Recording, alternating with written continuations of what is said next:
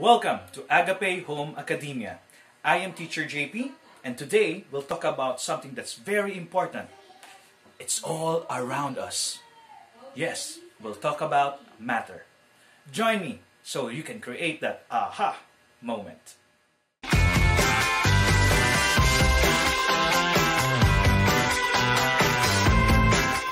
Matter is everywhere. You can find matter all around you. In fact, you are matter. I am matter. The food that you eat, that's matter. The clothes that you wear, yep, that's matter. But if everything around us is matter, what exactly is it? Aha! Matter is anything that occupies space and has mass. But what exactly does it mean?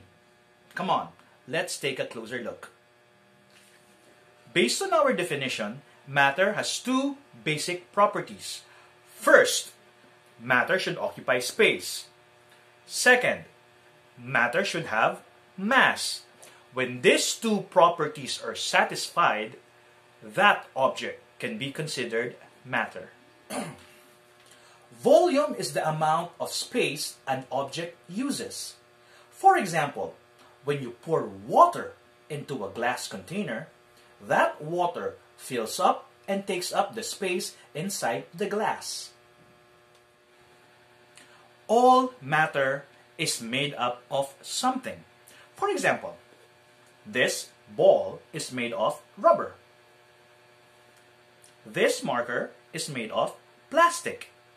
You see, mass is the amount of material found in an object. The more material it has means it has more mass. And likewise, if there is little material, there is less mass. It's important to understand that all matter should be made up of something. Even the smallest ones have mass. Let's review. Matter.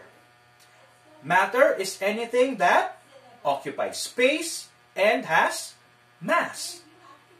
Very good. Now, volume. Volume is the amount of space an object uses or occupies. Good job. Now, mass. Mass is the amount of material found in an object. Great. Remember, matter is found everywhere.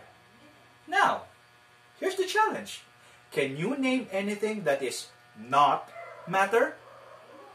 Write your answers in the comments below. Oh, by the way, don't forget to click this subscribe button so you'll never miss another aha moment.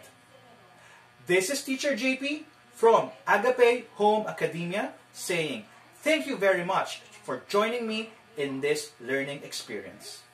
See you again next time.